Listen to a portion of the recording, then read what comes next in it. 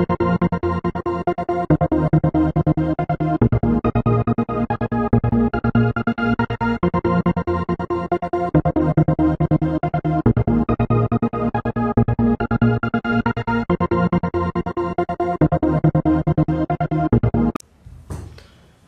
guys, this is Aish from Technicia Studios, and today I'm going to be reviewing the new Nexus 7 2013 edition. So this is a successor to the most popular tablet of all time, which is the Nexus 7 2012 edition. So let's get started. Now starting with, I'm going to be talking about the things which I like about this tablet and the things which I don't like about this tablet.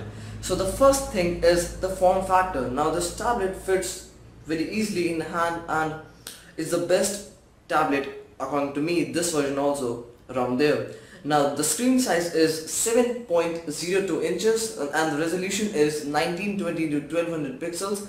Now it is a full HD display and those 120 pixels are actually occupied by these three buttons at the bottom of the screen. Now the form factor is amazing. The one-handed use of the device is phenomenal. You can use the device one-handed and it's fit completely in one hand.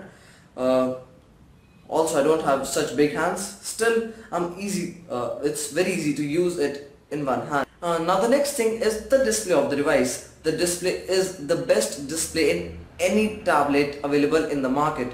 This is a 1080p display which creates a PPI of 323, which is tremendous actually. This display is very bright.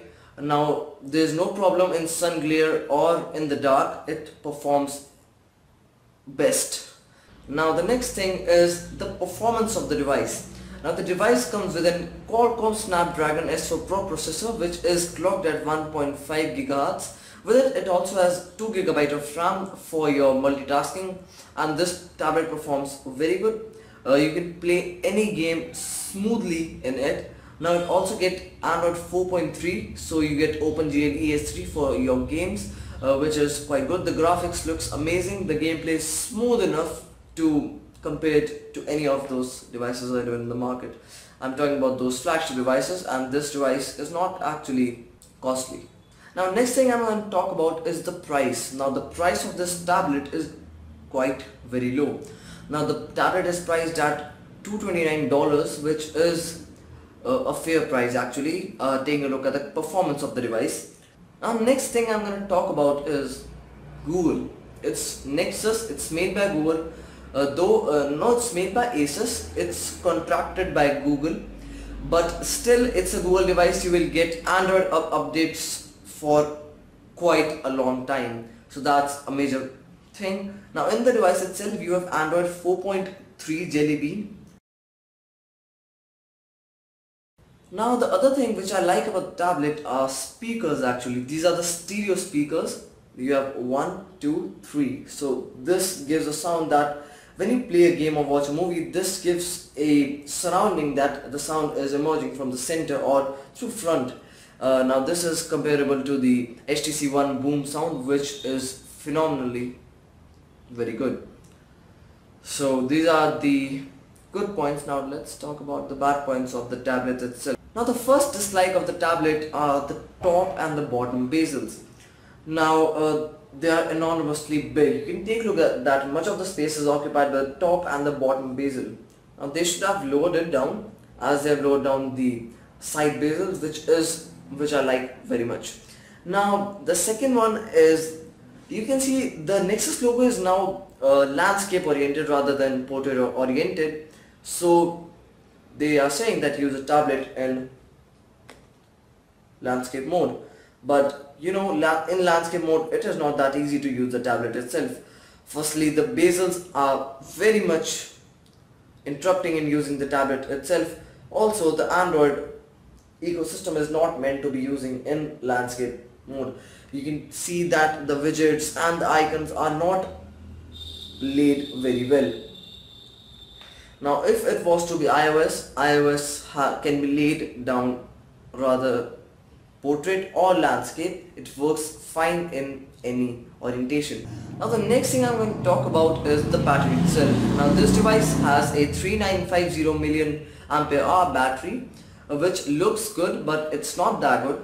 And now I can use the tablet after continuous using up to 5 to 6 hours, not more than that, and that 5 to 6 hours including browsing, playing games and watching videos, listening to music, etc. And I used the tablet for a day in using all these activities, and it lasted for about 6 to 6.5 hours.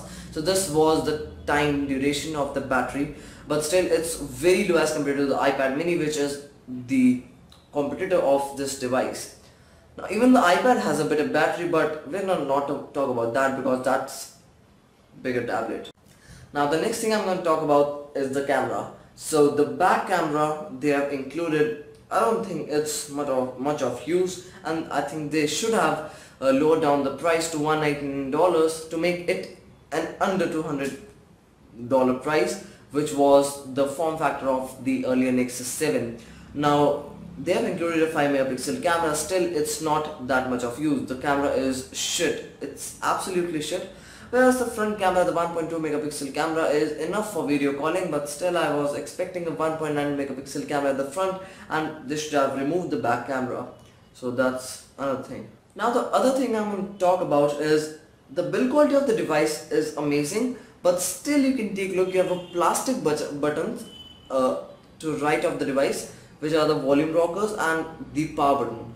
The power button and the volume rockers are made up of very cheap plastic rather than making it of aluminium, but I don't think aluminium will match. Making it of a high grade plastic would solve this problem. The buttons don't feel very good in hand, and also I think the power button placement should be below the volume rocker, so it would be easier for me for one hand usage as I don't have such big hands. So these were the disadvantages or the dislikes of the new Nexus 7. Now, and overall, my review is that this is still the best tablet around there, rather than some of the disadvantages which are not that to fight the likes, but still this is the best tablet around there. So go and buy if you want to buy a tablet of any size. This is the perfect size of 7 inches. I have an iPad which is a 10-inch size, and I don't think I use it much after. So thanks for watching this video, and stay tuned for more videos, tutorials, reviews, etc. Peace.